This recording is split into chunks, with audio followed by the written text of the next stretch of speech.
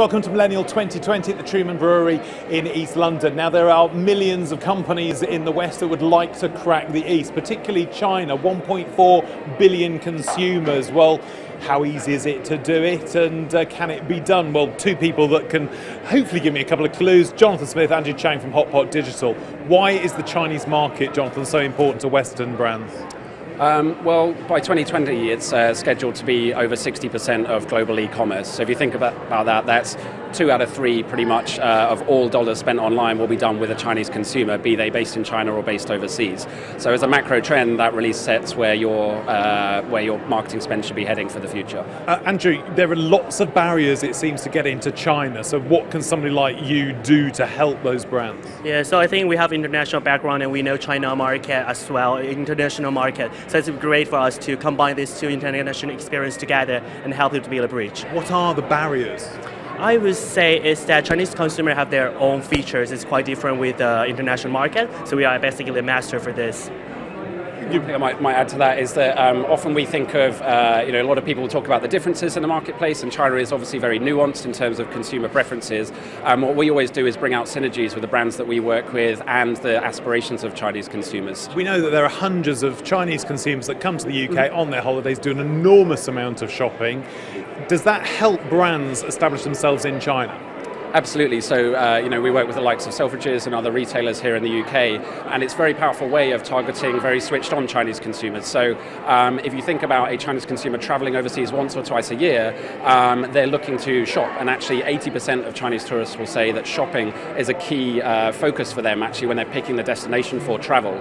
So that does two things. One, it's high average transaction values here in the UK, but also those people are then the mouthpiece for the brand as they head back to China and say, I've been to Selfridges, and they're letting their friends and family know about it. So it's a crucial way of both building brands here and within the Chinese market domestically. When I've spoken to big organisations like Mars, like GSK, they've been doing deals directly with the likes of Alibaba. Where do you fit in?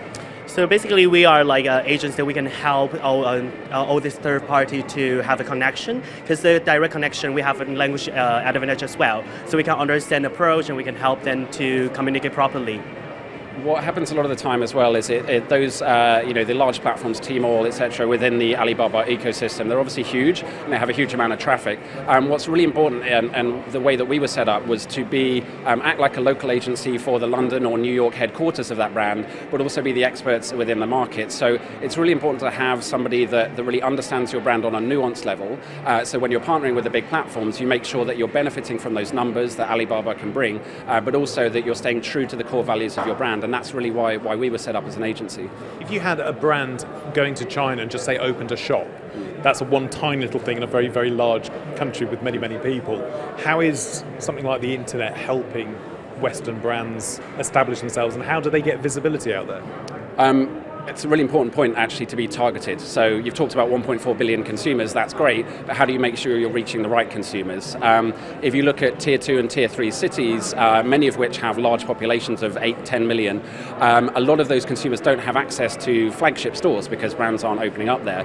So when the digital ecosystem comes in, it connects it all together. So it's really important, A, to play to the strengths of those platforms in reaching consumers outside of Beijing, Shanghai, Guangzhou, the tier 1 cities, but additionally being targeted with your spend. So your marketing spend for the UK might not go very far if you're looking at the China market as a whole, but if you focus on a Shanghai or a Beijing and being very targeted with how you deliver that spend, it allows you to benefit in a certain area to deliver ROI, and then make sure that you can expand out to have a kind of pan-China strategy.